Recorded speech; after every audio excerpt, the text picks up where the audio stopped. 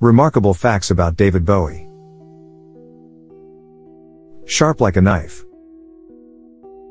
The shape-shifting musician would change his persona many times throughout his career, but the first time proved to be the one we know him by now. After starting his music career, he wanted to avoid confusion with the Monkees star Davy Jones, so he changed his stage name to David Bowie.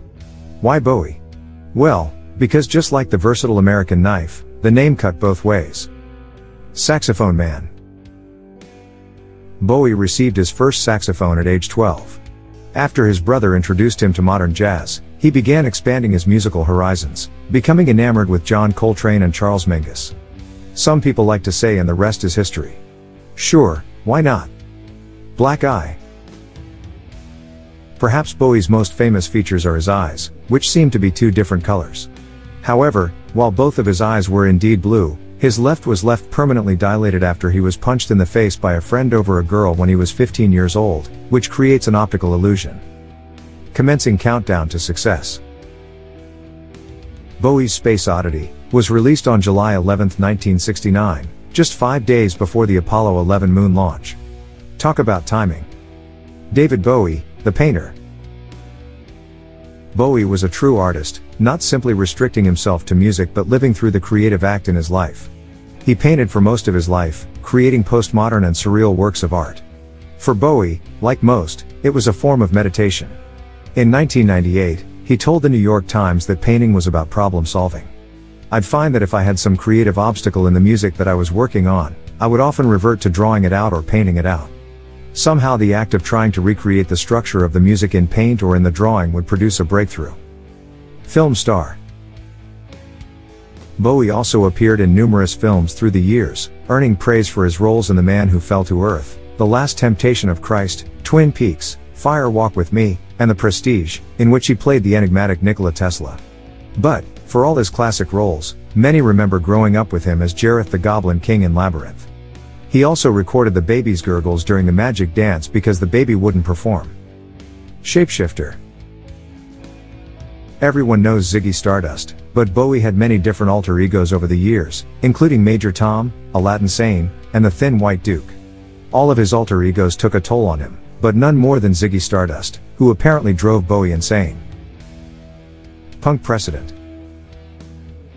For the recording of his Diamond Dogs album, which was influenced by George Orwell's dystopian novel 1984, Bowie played to the urban chaos of modern cities. The album is now credited with anticipating the wave of the punk movement. Under Pressure. Bowie never played the hit single Under Pressure Live with Freddie Mercury. Unfortunately, it took Mercury's death for Bowie to first perform it, which occurred at the 1992 Freddie Mercury tribute concert.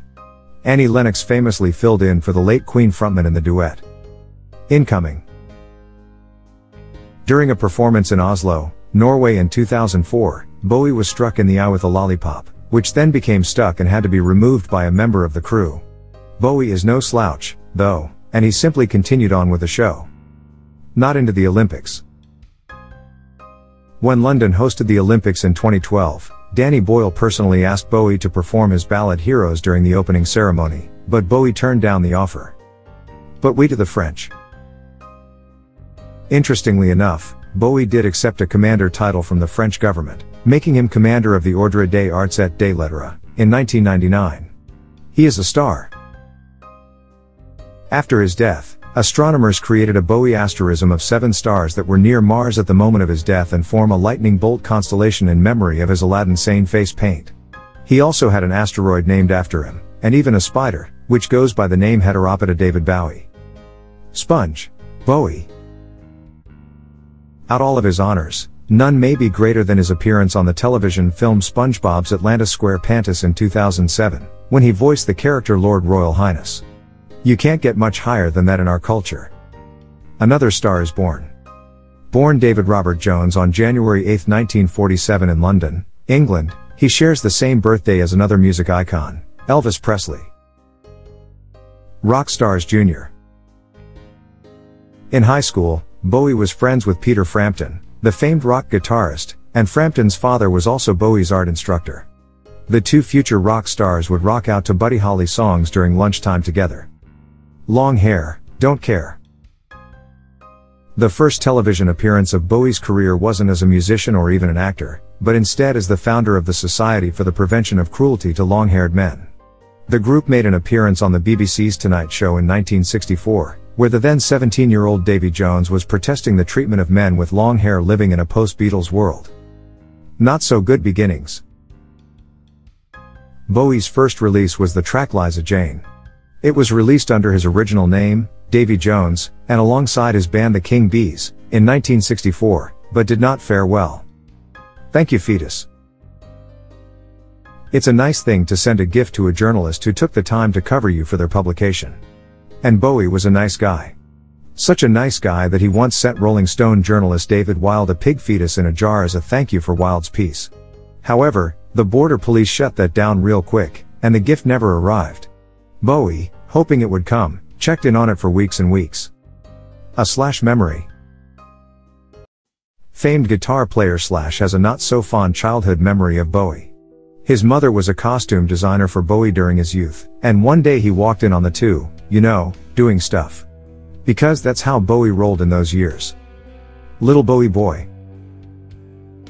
When Bowie made his appearance on Bing Crosby's Merry Old Christmas in 1977, Bowie was to sing The Little Drummer Boy with the legend, but initially refused due to his hatred for the song. Instead, Bowie wrote Peace on Earth with songwriter Ian Fraser as a counterpart and a compromise. Guitar God. The late great blues guitarist Stevie Ray Vaughan got a nice career bump from Bowie after he was the studio guitarist for Bowie's album Let's Dance. Bowie had an eye for talent, and thanks to him, Vaughan was able to build his lasting legacy. Among the greats. Bowie is estimated to have sold over 140 million records over his expansive career. Not bad for an androgynous being from outer space who fell to Earth. Musical giveaway. Before streaming, torrents, Napster, or Radiohead, David Bowie released his single Telling Lies exclusively on his website, making him one of the first major artists to make their music downloadable on the internet. Not a sir. The Olympics weren't the only time he turned down British honors. In 2000, he turned down the Commander, CBE, title, and in 2003, he denied a chance at knighthood. When asked why, he said, "I would never have any intention of accepting anything like that. I seriously don't know what it's for. It's not what I spent my life working for." Life after death. Bowie's 25th and last studio album, or Black Star, was released on his 69th birthday, just 2 days prior to his death. The world was shocked by his passing, as his liver cancer was kept a secret, and the album was written as a swan song and parting gift to his fans. It would become his only album to top the Billboard 200 charts in the US. Those around him said he was full of energy to the end, and didn't show signs of stopping during his time working on the project. Dear viewers, do not forget to subscribe, like and comment for the development of our channel. Stay with love.